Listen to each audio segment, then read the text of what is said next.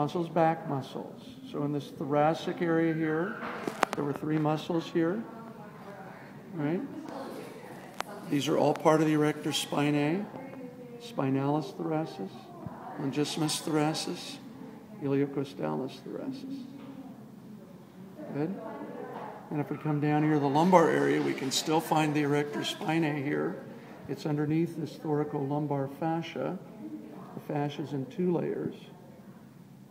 The muscle that you can see here between the 2 layers, actually this inner layer is attached to the edge of it, is iliocostalis. We'll call it iliocostalis lumborum. Inside it is longissimus lumborum. Be careful because there isn't a longissimus lumborum in a human, but it is here in the cat. If I pull the longissimus away from the spine of the cat, the vertebral bones, the muscle, the little short muscles I see here running diagonally on the surface of the vertebra is the multifidus muscle. Okay? So 3 muscles to name here. And if you were back up here, there were 3 back muscles to name here.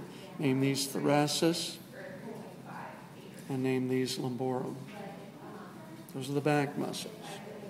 Then abdominal muscles. Let's put this back together for a second. Right in the center, you should be able to distinguish the whitish rectus sheath from the regular muscle here. So the rectus abdominis is running straight up through the center of the cat's abdomen.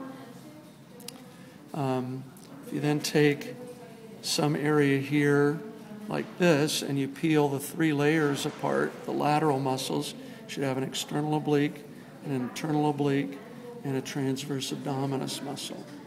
3 layers there.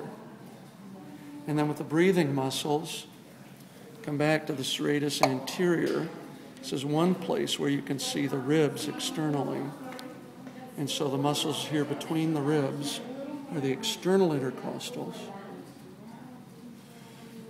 The external intercostals help you breathe in. They are always associated with the scalenes. The cat has a unique scalene muscle because it's much longer than ours. And it's this ribbon running down here alongside the superficial part of the serratus anterior.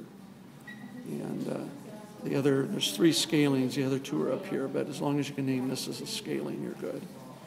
So there's 2 breathing muscles for inspiration. And then here on the inside, we see the diaphragm, of course, a curved muscle responsible for everyday breathing. And then here on the inside of the rib cage, between the ribs, we see the internal intercostal muscles. 4 breathing muscles, 4 abdominal muscles, and 6 back muscles.